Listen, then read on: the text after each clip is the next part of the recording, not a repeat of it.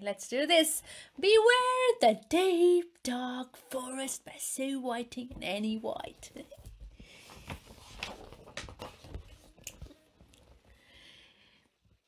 You must beware the deep, dark forest, Rosie told Tinky. Never, ever go in there. But Tinky was just a tiny pup. He didn't understand, so Tinky went. Come back, Tinky! Cried Rosie. Tinky didn't come back. Oh no, what just happened? I have to go and find him, Rosie said. But the deep, dark forest is thick with danger, warned Rosie's grandma. Carnivorous plants, they say. And venomous snakes, said Rosie's dad. So I've heard. I can't leave Tinky in that deep, dark forest, said Rosie. No, she can't. The forest was deep and dark and muddy. Tinky! Rosie called. There was no answer, only strange noises that made Rosie's knees wobble. But she couldn't see any carnivorous plants, and she couldn't see any venomous snakes, and she couldn't see Tinky either. Look at that! The entrance. This place is creepy, thought Rosie, and she opened her eyes till they were round as the moon. The forest became deeper, it became darker, it became muddier. Then over her eyes, Rosie came upon a terrifying sight. It wasn't a carnivorous plant, it wasn't a venomous snake, it was worse. It was a wolf! A big, bristly brute of a wolf, with fangs like daggers. He looks scary, thought Rosie. Rosie held her breath and crept past, trying her best not to squelch. Oh, on and on she trudged. Then, just as she squeezed through some thorny vines, Rosie came upon an even more terrifying sight. It wasn't a carnivorous plant.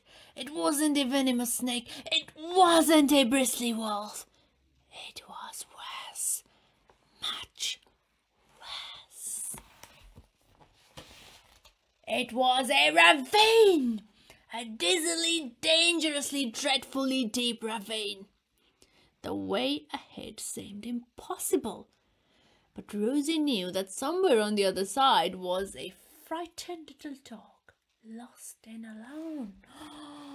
There is no bottom. Rosie tore off some twisty vines. She plaited and knotted. She closed her eyes and swung across. Oh my, Rosie! That was tricky, thought Rosie as she rounded a bend. And then on the far side of the creek, there he was. Tinky. Rosie was just about to call out, but between Rosie and Tinky stood the most terrifying sight of all. It wasn't a carnivorous plant, it wasn't a venomous snake, it wasn't a bristly wolf or a deep ravine. It was worse, much, much worse. It was a troll, a menacing, monstrous, muddy troll, as tall as the forest trees and as wide as the river boulders. It had googly eyes and an enormous hairy belly. Here comes dinner, it roared. Oh my! I'm not dinner, yelled Rosie. I'm Rosie! Rosie's fury startled the troll. It cloth skittered on the slippery creek pebbles. Then it toppled back, kerplunk, splash, dunk, into the muddy water. Oh, here's my chance, thought Rosie. Rosie snatched Tinky and raced away. She swung across the dizzily deep ravine. She slipped past the bristly brute of a wolf.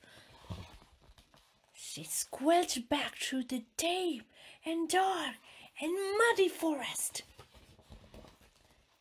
At last, she tumbled into her village. "You saved Tinky from the carnivorous plants," cried Rosie's grandma. "That was brave, lass," said Rosie's dad, "with all those venomous snakes and all." "It was nothing, really," said Rosie. "Besides, I had to save Tinky. He's just a pup." And it was true. Tinky was just a pup. But even the tiniest pup knows a hero when he sees one. Aww. What a lovely story, guys, for everyone, for Katrina and Nicole, nieces extraordinaire. And in loving memory of our beloved Tinky S.W. Oh, for Graham, my hero, A.W. and for everyone, guys. What a lovely story. What a bravery shown by Rosie. Oh, she went through everything to save her beloved Tinky. What a lovely, lovely story, guys. You would do anything for your loved ones. You would show courage, you would show compassion, you would show kindness, and you would win everything, just like Rosie. And as you know, as it says, but even the teeniest pup knows a hero when he sees one. That's right. Aww. Well done, Rosie. What a lovely, lovely, lovely thing you did.